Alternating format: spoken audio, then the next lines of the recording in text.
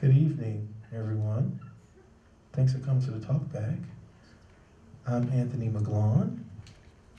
Madeline Harvey. And I'm Liz Telling. So tonight's program, you're in for a treat. Tonight's program is music except for one piece written by African-American composers. All the poetry has been written by African-American writers. The only piece that's not written by African-American is the Gershwin, The Summertime, which, little known fact, is the most re-recorded song in all of history. Is that true? Mm-hmm. Wow. It's been recorded more than any other song. But it is taken from the Black experience, and we know that Gershwin went to Charleston, South Carolina, and studied in the Gullah Islands for over a year after seeing the play by Du Bois, Porgy, of the same name, and took the story. So a couple things about the composers. So you'll see that the first piece is going to be by William Grant Still. Amongst composers and in music, he's considered the father of the Negro Symphony, meaning that he utilized African-American idioms, spirituals, rhythms, such as hemiola, the pentatonic and blues scales, in his compositional works. His works have been recorded by major symphonies all over this country and the world. He had an opera produced at the Metropolitan Opera in 1926. I looked it up. Yeah, and it was called Troubled Island, and it was about the Haitian Revolution. It received 6 performances to great review, but was never picked up in repertory at the Met. At the time, he lived in Los Angeles, where he spent most of his career, and his wife was Caucasian. Her last name is Avery, a very established writer, and wrote the text to many songs that he set. And she was a librettist for this opera, and they were married. But in those times, married people couldn't fly together that were interracial. So they had to catch a train all the way from Los Angeles, California, to New York City, because he refused to leave his wife, and his wife refused to leave him. The next composer on the list is H. Leslie Adams, who is from Akron, Ohio. He is still alive. He has created music of all idioms. The songs that you're going to hear tonight, the Love Come and Gone is from his operetta, The Wider View. Prayer is a text from a collection of songs he calls Night Songs, all of text by Langston Hughes. The third piece you'll hear for flute is written by Adolphus Hale Stork, who is still alive. He's on the faculty at Virginia Tech University. He too is a celebrated composer and uses many different idioms such as jazz, world, African rhythms, spirituals and gospels in his compositional style, and it has influenced a new generation of composers. The next one is Scott Joplin, the rag, and it's interesting, this rag is kind of awesome because it's not performed by the piano, it's performed on guitar. And this recording is the first recording I've ever heard of a rag, especially Joplin's rags, on the classical guitar, so you're in for a treat. And there's dance to that, so I'm gonna turn it over to Madeline. So that part of the program is choreographed by 4 of our freshman dance majors. They are enrolled in their second in a choreography series. They take improvisation in their first semester, which is really about learning your natural movement tendencies, sort of cultivating organic movement patterns, testing the limitations of your body and what codified training has sort of imposed upon the bodily knowledge. And so now they're in choreography 1. And this is the end of their very 3rd week back this semester. And they're so sweet. They're so cute to watch. This is the only thing I can see because I'm not playing in that. And it is a joy. It makes me so happy to see them like expressing themselves. And yes, so this was a movement study for them based on the general theme of body. So they had to find an image that spoke to them and then create a choreographic composition, their very first raw material put into space, and then these dancers were chosen to be included on this program because what they had come up with really resonated as part of our sort of message and theme. So that will be the first bit of dancing that you will see to the recorded music. And then, should I go ahead and talk about it? Okay, so then a little later in the program, you'll see us dancing with the quartet of musicians, and that is a section in 4 movements. My husband and I will be performing along with 3 dance majors who are in their sophomore and junior, and one is a transfer student. And so they have worked very frantically in the past 3 weeks since the start of the semester to sort of be integrated into this process. And my husband and I started the dialogue with Liz kind of back in August when we first moved to Fort Collins. And we were coming from Columbia, South Carolina, where the demographic of white and African American is much more evenly matched. We're looking at like 49 and 46%.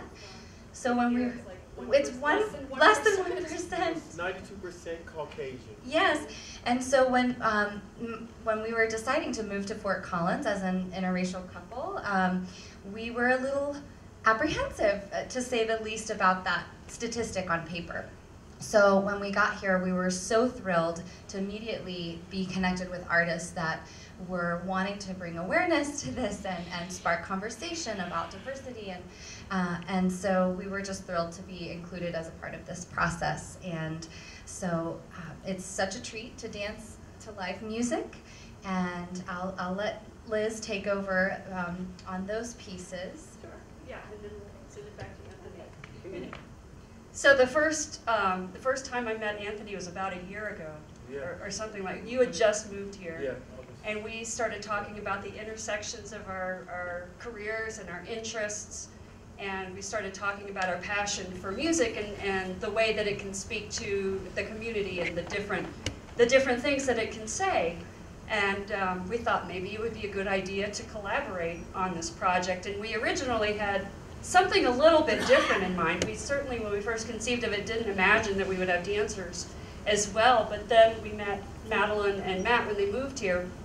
I actually know Madeline from way, way, way, way back. We have some common friends, and so I was really happy that she moved here. We started talking and decided that it would be so cool to have dance with music, with vocal music and with chamber music in this interesting way, and try to bring all of these art forms together to look at and, as she said, spark a discussion about issues of race and diversity.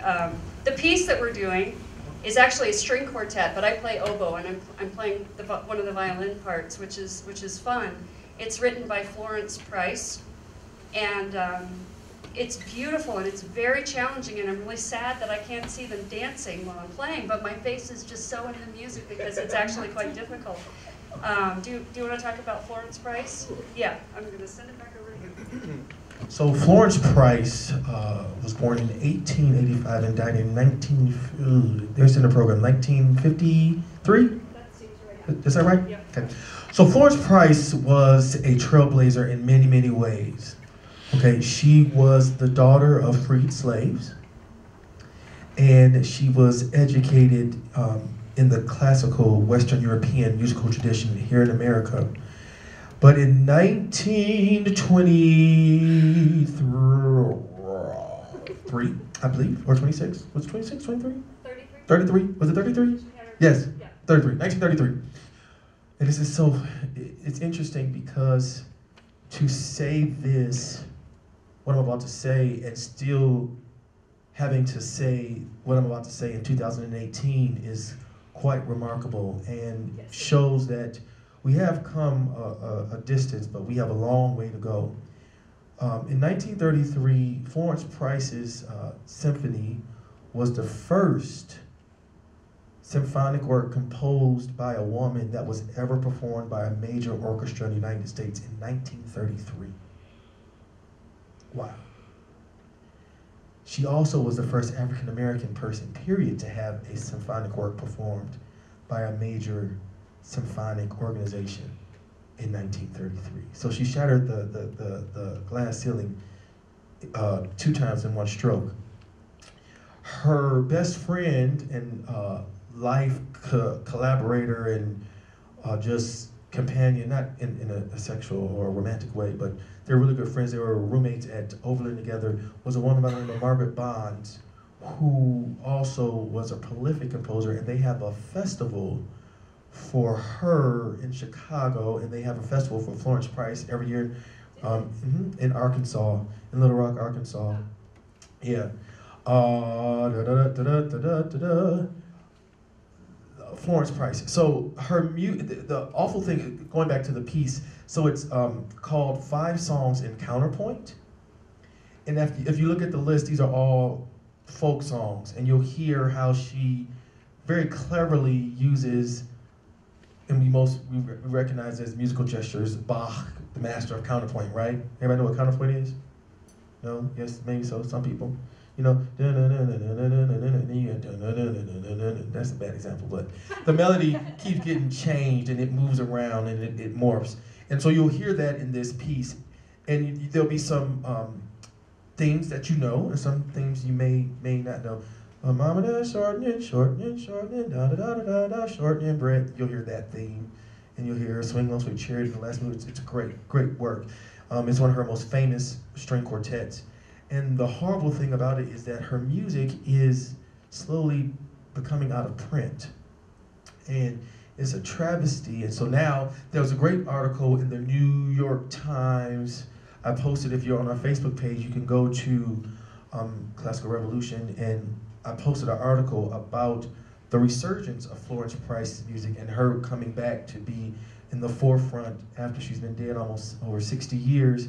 A revitalization and discovery of her works and performance of them. So if you ever get a chance, really read that article. It's an amazing article about an amazing woman. It's hard to find information. As we were planning this concert, I spent a lot of time Googling it and trying to find this music, which was not easy to do, and trying to find recordings. There's not a recording of it. There's a YouTube video of it, but there's not a recording, even though it's quite famous. I learned another interesting thing about Florence Price. And her meeting with Eleanor Roosevelt. Did you hear about this? She wrote a piece that was a vocal piece with symphonic accompaniment that was going to be performed in Washington, D.C. in a hall, but because the soloist was black, they wouldn't let her perform there. Wow. And so Eleanor Roosevelt intervened and said this piece needs to be heard, and so they actually arranged to perform it in front of the Lincoln Memorial. Oh, Mary Which is where that was. Yep. So. The Daughters of the Revolution. Yes. Oh, did you? Daughters of the American Revolution didn't want, yes. That's what it was. That's how that happened. Well, so there we go. My little factoid of the evening. What else? So, colors have changed. So, a couple things. Did we talk about this? You can talk about it during the pre-speech, or should I talk about it now? About how we met, the other backstory. Are you going to talk about that? Okay.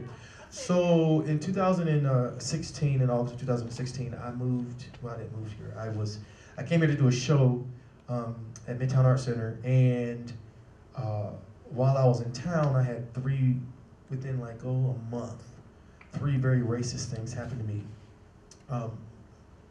3 of my other castmates were African American, and we were walking down Horsetooth in college, and someone rolled down the window and said, "Hey, look at the niggers."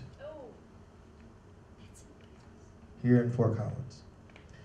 About a week and a half later, I was racially and gender profiled at a bar and was not allowed inside the establishment until the owner went back inside, carded my friend whose name I'd given her, and once my friend said that she knew me, then I was allowed into the establishment. I didn't go. And the third incident that happened to me was I was walking down LeMay and Riverside, and someone hollered at me, "All white lives matter, you fucking pussy," here in Fort Collins. This is September 2016.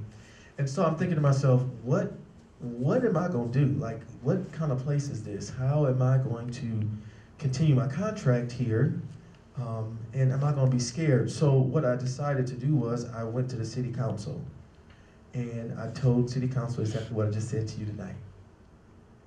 And it spurred a lot of controversy, and I got kind of acclimated into the city. And the interesting thing about it was I said, okay, how can I use this situation to be a tool for education and awareness? And we don't have to agree politically, but the political climate in the country has also changed and been charged over the last year. And I said, okay, what can I do to kind of help things? Because summer 2016, as an African-American male, you know, seeing all these black men being murdered by the police and getting away with it was just more than I could stomach. And knowing that in this town, within the last 5 years, 3 men of color had sued the police because of excessive force or brutality, I was like, ooh, this is not good. So I partnered with the music district, and I did a show called My People, the music of African-American composers, African-American authors, and social justice. And what this piece is, actually a couple songs that you'll hear tonight, I performed at that program, and it was a group discussion. Everybody in the audience had a copy of the text. I sang, and I talked about the composer, I talked about the author, and I talked about what social justice issue I thought that text dealt with, whether I thought it was Black Lives Matter or black bodies in the media, black on black crime, or race and gender and word association. And the audience and I interacted and had a dialogue. And I'm shopping it around to other places, so if you know a place that would love to host that, let me know. Shameless plug. Anyway, so because of that, I met Liz, and that's how we got to talking about this concert, Colors of Change, because as we said earlier, you know, this music is not well known, it's not part of the lexicon. And it's just as good as Barber and Beethoven and Bach and JKD and Honegger and Wolf, but it's just because racism exists within classical music, you know, these musicians and composers go unheard. They have amazing careers in Europe, but in America, it's been very interesting. And one of those composers is a man by the name of Robert Owens. He's an expat. He moved from the United States to Germany and never came back. And he had an international career as a composer and also a teacher of composition. And he wrote he said a lot of African-American poetry in German, as well as in English. So it's very interesting to see some of his scores.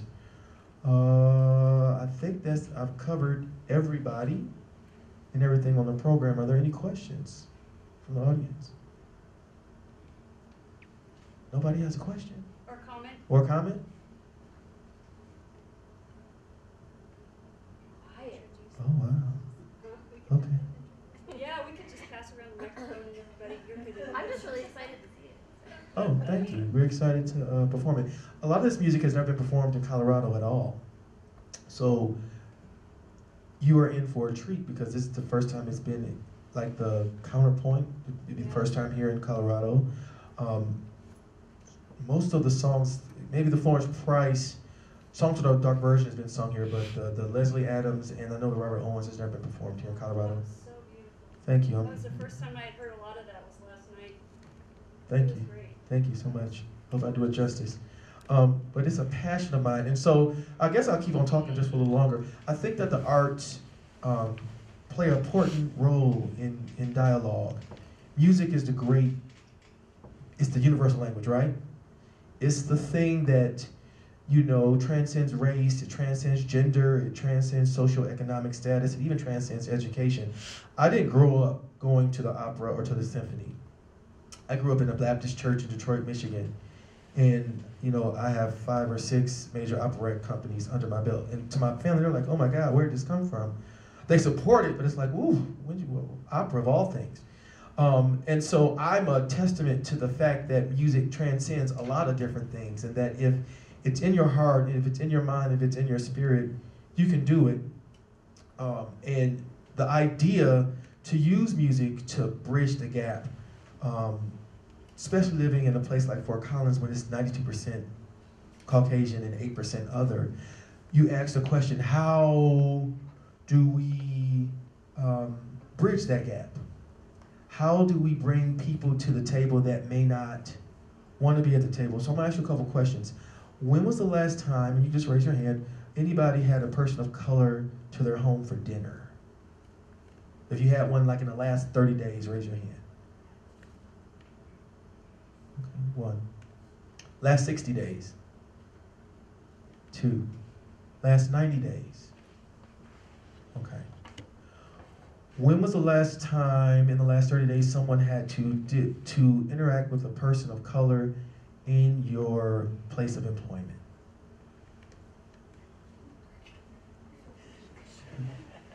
That's good. Okay, that's a little more. When was the last time you actually interacted with a person of color in a social setting that was non-work related in the last 30 days? Like sat down and had a conversation, like really interacted. Oh, that's good. That's better. Another question, are you aware that they are the only person of color in the room? Or do you think about, does it even cross your mind? How does that make you feel? How does that make you feel? Anybody? Come on, you can do it. There's no right or wrong. Probably uncomfortable. It just as uncomfortable. Just as uncomfortable. I mean, I noticed what people look like. Yes, just as uncomfortable as it was for you to even admit it. Just imagine how I feel every day walking around Fort Collins. Powerful, huh? Just as hard as it is for you to admit that, I have to walk around with it. And so we have to use music, like concerts like today, to kind of foster and bridge that gap. Because just to notice it is one thing, right? But to actually have to experience it and be empathetic on some level of what that experience must be like is a completely different kind of space to be in, right? Because it takes us out of our personal comfort zone and puts us in the shoes of somebody else that doesn't look like us, that doesn't come from our same background, who doesn't maybe have the same religion. And, you know, part of the reason why I stayed in Fort Collins is because for me, that silence that we just experienced is the reason why I'm still here. Because hopefully we won't continue to have that silence. That it won't be odd, that it won't be awkward, that we know what it is, but that we purposely go out and seek to engage and dialogue with those people who do not look like us. You have historic Latino population here in the city, but there are very few in positions of leadership. Why is that? We have to think about those things. We have to think about why are they not in place of leadership within the government or other places here, but they've been historically here forever. They have a whole neighborhood that's being gentrified, unfortunately. Those are things we have to consider. And so it's not my intention to, you know, well, yeah, it is my intention to make you a little bit uncomfortable because uncomfortable makes you kind of grow, you know, growing pains. But to make us all think and to look deep within ourselves and see what we can do, our own little part, to help bridge that gap. I know, and I have come across a lot the idea that, oh, I don't know what to say. I don't, know how. I don't. Well, this is my charge to everyone here. If it were you, what would you do? If it were happening to you, how would you respond? And that, I think, is the greater conversation that we need to have, because at some point it ceases to be about race. It's a human thing. I know it's not, I wouldn't accept it for me, so why is it okay for me to accept it for somebody else? You know, I have three daughters who have, we moved here, I don't know, about 6 years ago, and that was about halfway through their lives. And so they've kind of like grown up in this very monochromatic community, and they've been raised by liberal parents, but they don't really have that many friends of color because there just aren't that many here. And a lot of times they will come to me and go, Mom, is it racist if I say this, or if I think this, or if I ask somebody this? Because they don't really have any context, and they don't want to be racist, and they don't want to say something that is out of turn, but there's so little context that they question, like, what are the real divisions between the races, and what are their experiences, and what is it really like, and what is okay and what is not okay, and what is offensive and what is not offensive, and is it offensive just to ask questions or to wonder, or and so I think that's a really when I started realizing that they were really thinking about this a lot. I didn't grow up. I grew up in the South, and we did, you know, it was very evenly divided. Not like here, so I didn't really have that experience. I knew a lot of black people growing up, but I don't here. Right. Anyway, I don't know why I said that. Just It makes sense. yeah. No, I mean, I think that again, that's the kind of dialogue I think that we have to have. Oh, do you want to say something? Okay, go ahead. Well, just in speaking from a household where we are constantly in dialogue from two different perspectives, and a mutual sharing of trust and empathy and compassion for one another, I even find myself, you know, having to ask those difficult questions. And the truth be told, it's better to ask and learn and know and contribute than it is to sit passively and not allow those questions to be answered. And I think in this program, through the dance and through the music, this human experience that Anthony was speaking of, exactly, it transcends race into what do we share, coming from in our own isolated bubbles. Where do those bubbles intersect and overlap, and where can we make an effort to step inside someone's bubble or let someone into our own? And I think for me, in the creative process of this, that is really driving the choreography and the performance of tonight's evening, is sort of opening up minds and hearts to experience something that's outside of what you might have experienced before, and being willing to stand in someone else's shoes for a second, to think about how that might feel, and then to allow that to shift the way that you carry yourself from here forward. Amen. And just to piggyback, I'm from Detroit, Michigan. And so it was not until I went to the University of Northern Iowa for graduate school had I ever lived in a majority environment, right?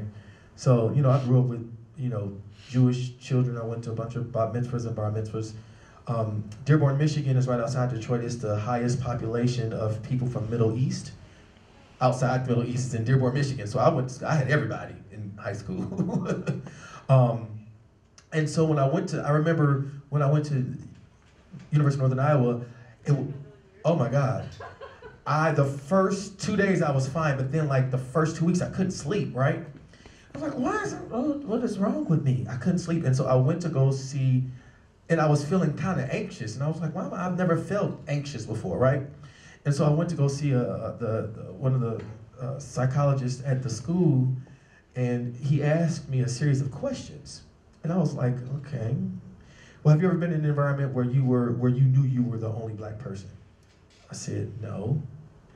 He said, have you ever been in an environment where you are aware that you are the only black person? I said, no. Went through something. He said, well, I think you're having culture shock. I know. I said, what? He said, yeah. Think about how you're reacting to all these new things that you've never experienced before. So we have to figure out how you're going to engage. Because like at the time I had long hair, and it was the first time in my life anybody ever asked me, could they touch my hair? It was the first time anybody in their life had ever asked me, that was the first time I had ever experienced anyone asking me,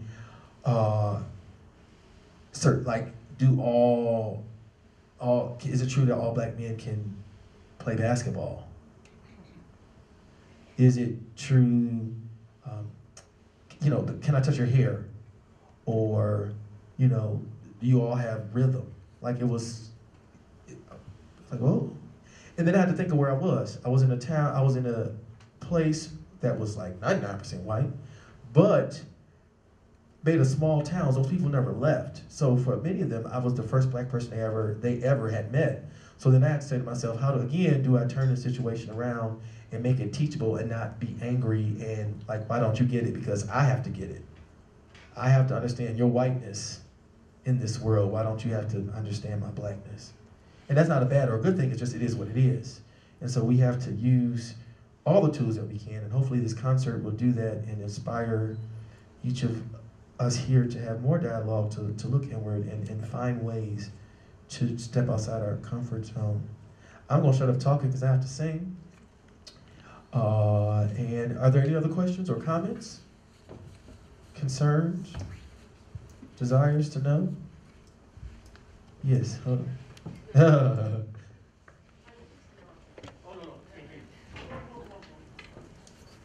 was just going to follow up on Liz's comment about kids, that really I think our young population are such great examples that we can learn from in terms of differences, and not necessarily noticing differences or making choices based on differences, whether it's color or language or what we wear. And so I think that's a beautiful thing that we need to learn from them and follow their lead. I'll challenge that notion just a little bit. I think that, you know, I like being black, right? I love my black skin. I love my curly hair. I love it. There's nothing to me. I am just as beautiful as anybody else, right? And I think that you are beautiful with a lighter skin tone, with longer hair that's a little less coarse than mine, less curly. But those things that make us different are to be celebrated. And we should notice them not in ways to be like, I'm better than, or you're better than, but in ways to enrich our own existence, because it's not who we are. You know, it's interesting. I mean, we could just talk, let's talk about hair texture, right? Just imagine if everybody had the same kind of hair. How awful would that be?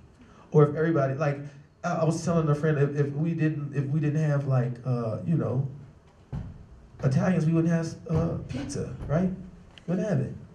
But, you know, we hadn't had slavery, we wouldn't have like good black-eyed peas with hog maws in it. You know, it's just, it is really the wonderful thing about race and gender. Because, I mean, we can say the same about gender.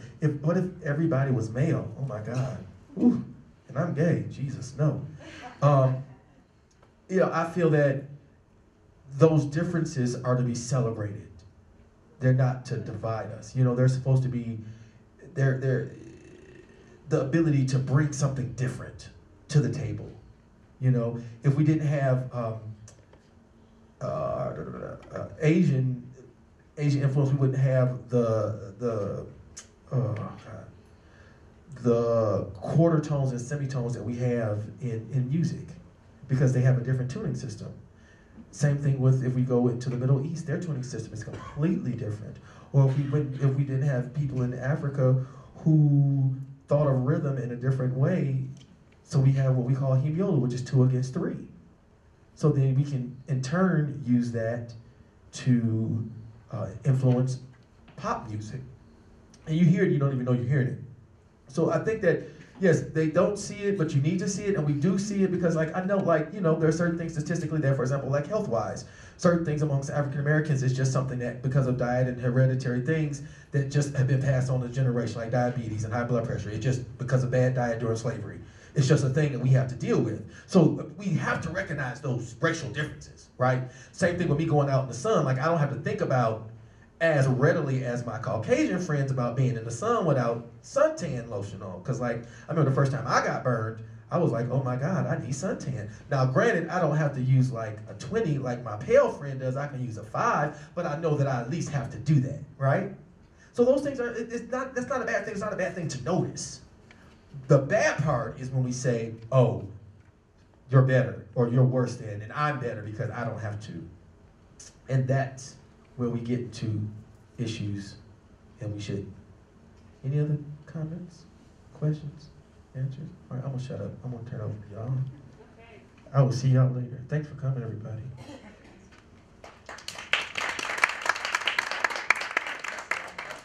Great. Well, we're just happy to have you here and thankful for you to come and share this experience with us. I fully believe everyone is an artist. Everyone just doesn't have access to the same resources as to cultivate those artistic aspects. So I am excited to share this performance with all of you artists here, and thank you to Liz and Classical Revolution for making this possible here at CSU. I think it's just a tremendous opportunity for our students and for faculty members to get to engage with the community and start to get outside of our university bubble as well. Yeah. So. No, I'm good. Okay, I'll see you in a little thank bit. you. Thanks for coming.